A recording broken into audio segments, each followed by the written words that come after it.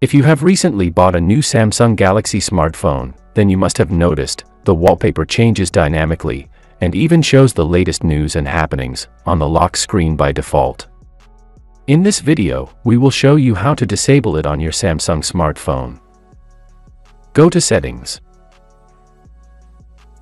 Select Wallpaper and Style.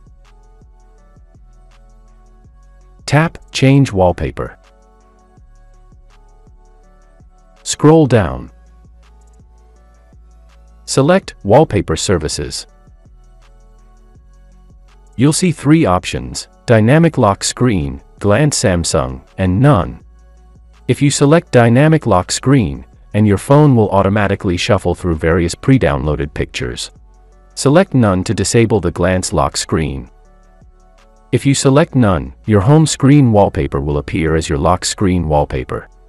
Hope this video helps you. For more videos, please like and subscribe to our channel. Thank you.